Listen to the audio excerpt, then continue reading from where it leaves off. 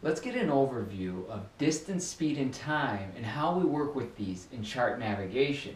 We have the three variables. We have distance, speed, and time. And we have a memory aid to help us. A lot of times we'll refer to this as D Street.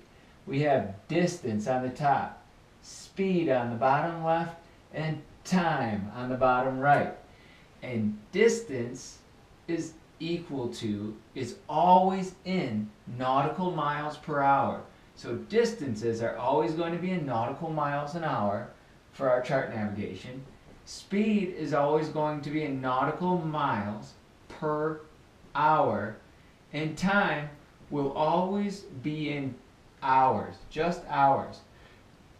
And when we refer to this, if we have two of these three, we can always get the third. So, where's my eraser? There's my eraser. I'm going to set this up. So distance, let's look at distance again. Distance, how can we find distance? Again, we make our D Street circle, right? And distance is on top, speed is the bottom left, time is the bottom right. So distance is equal to speed times time. Distance is equal to speed times time. Speed is equal to distance divided by time.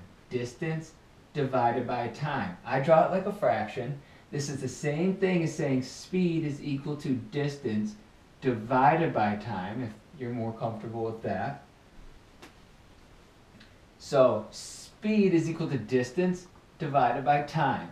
Time is equal to distance divided by speed. So time is equal to distance divided by speed. And now, again, the units are important. Distance is nautical miles an hour. Speed is distance is nautical miles. Speed is nautical miles per hour, and time is in hours. So in order to put these into this formula, that's the units.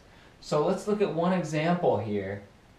This would be an example for an ETA or a speed made good where we have to convert some of these. If we take 12 hours and 45 minutes, and then we subtract 11 hours and 30 minutes, right? Let's do the subtraction. 5 minus 0 is 5, 4 minus 3 is 1, 12 minus 11 is 1. This is 1 hour and 15 minutes.